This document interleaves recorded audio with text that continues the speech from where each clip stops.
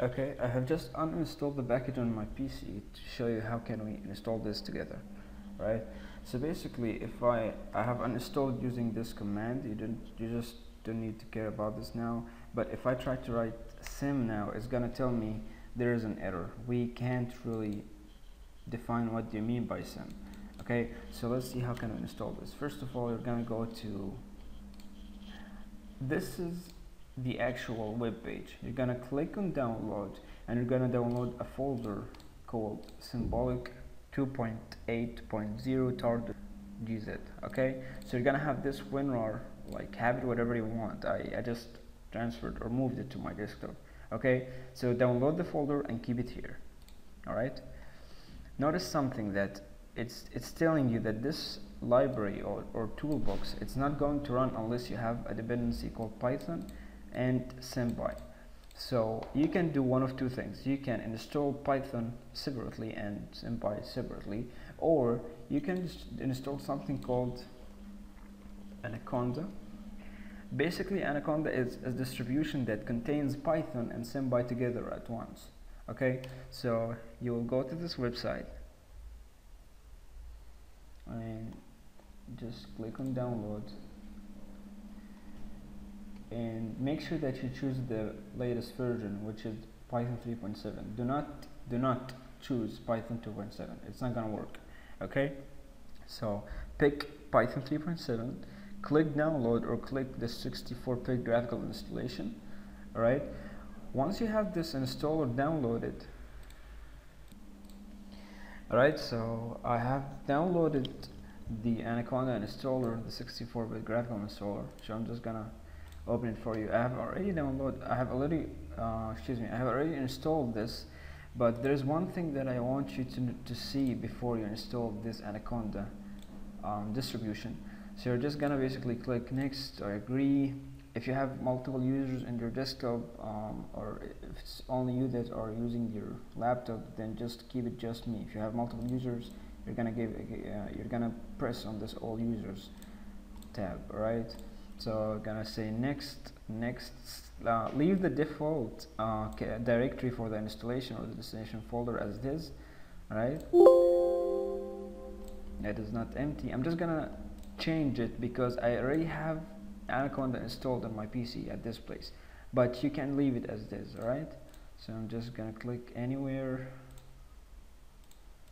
Let's go to D and make a new folder. Right, click. All right, whatever. Yes, this is the most important part here. Okay, if you have this screen in front of you, click add Anaconda to my path environment variable. This is extremely important.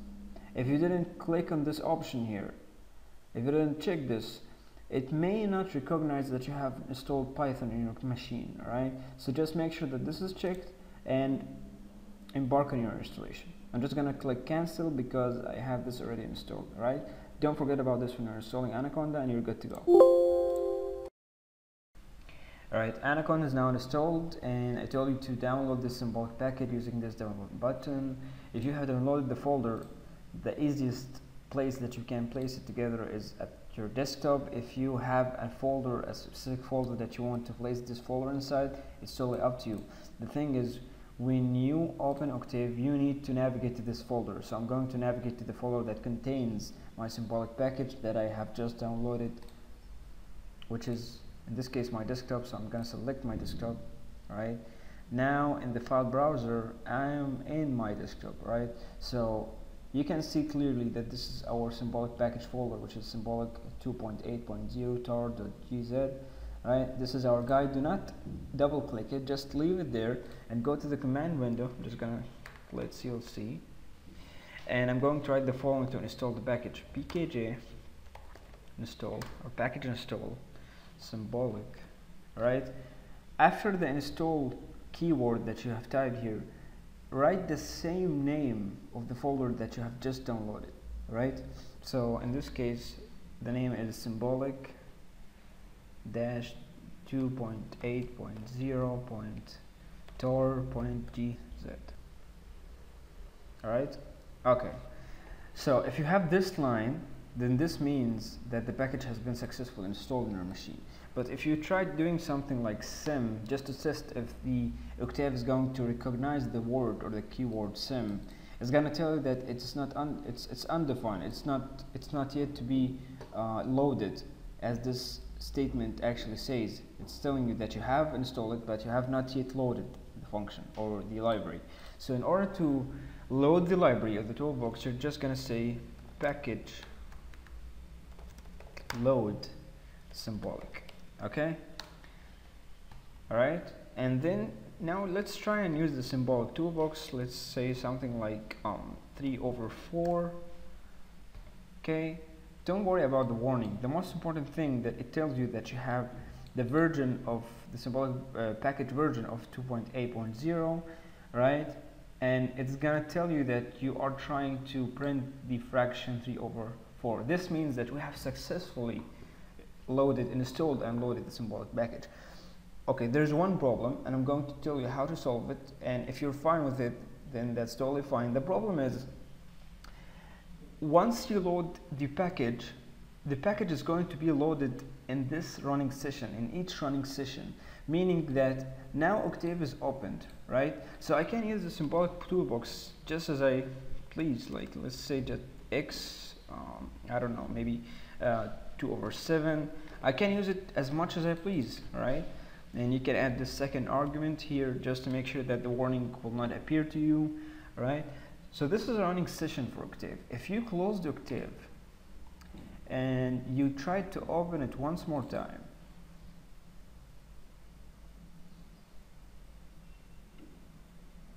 all right, let's try to open it again.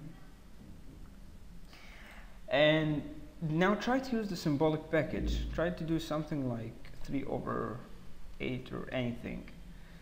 It's gonna tell you that the same error will appear again. It's gonna tell you that you have installed it, but you have not loaded the package yet. So every time you close Octave and you open it, meaning that you open a new session, it's gonna tell you you need to load the package at the startup of the session. So before, maybe you have some script that have this symbolic package used somewhere. Before you run the script, you need to make sure in the command window that the package is loaded. So either you go to your script at the beginning of your script like this and say something like package load symbolic, the thing that we have written beneath just a moment ago, or every time you open Octave, you go to your command window and say package load symbolic.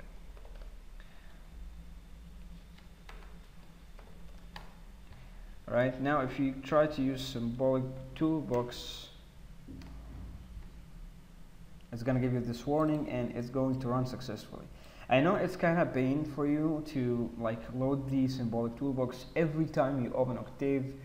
That's one solution. I told you the other solution is to include this package load symbolic at the start of your code, like just write it there, package load symbolic, and your code should be at the following line, right, where you're going actually to be using the symbolic toolbox. That's another solution. The third solution, which is basically the most comfortable one to me and the most flexible one, is to load this package whenever Octave is starting up. So whenever you're starting Octave, this package will be loaded. How can you do something like this? Let's just do the following. Do the exact same steps that I'm going to do right now. All right, we're gonna go to Octave and I'm going to create a new folder. I'm going to save it as start up. All right, start up like this. Save it. Now I'm going to save pkg of pkg. The first argument is going to be load, comma. The second argument is going to be symbolic. All right. Now save this, and now you can, I believe you can close this file.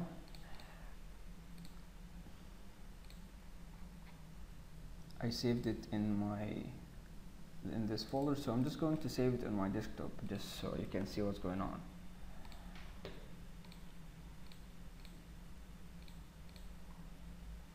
right? So I'm going to save this startup.m on my desktop. This is the file that we have just created.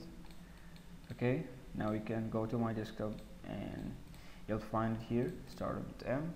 Okay, so I'm going to close it. You don't need to close it, but just let's take this file. All right, once you have this file that has only one line inside of it, which is package open parentheses load in the first argument and symbolic in the second argument. Now right click and just click on copy.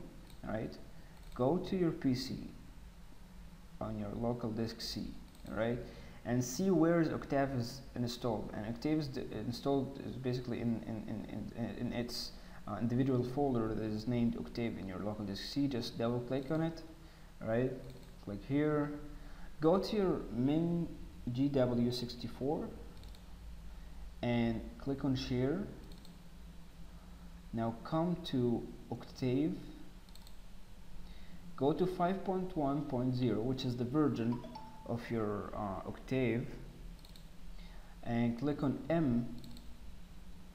Go to your folder that is named startup and paste this startup file that we have created. Just open it in front of you to remind you what does it contain. It contains only one line, which is loading the package symbolic. All right, so you copied this file in the startup inside of M inside of 5.1.0. Let's just go like 3 steps earlier and go to Octave here. Now this time we are going to pick site folder, then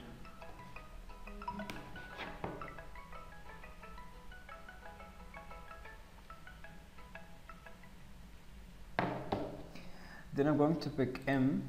I'm going to pick the folder startup, and I'm going to paste this startup file there too. Okay, if you have done this, just click X, close any sessions opened for Octave. Okay, refresh your PC and run a new session of Octave GUI. Now, without loading anything, without loading the symbolic package, just try to run the symbolic package like this, writing any type of numbers. Okay, it's gonna work, right? So this third method, or this third alternative that I've just shown you, this will guarantee that whenever you open Octave, like let's say that I will close it now and I will open a new session. Every time you make a new session, Symbolic Toolbox is going to be recognized. Okay, so you don't need to manually load the package at the start of every session that you open for Octave, or you don't need to go to your script and in the head of your script you don't need to write package load symbolic every time you make a new script that contains the Symbolic Toolbox functions. Okay, so you have 3 ways to do it. Just pick the one that suits you better, and this is it.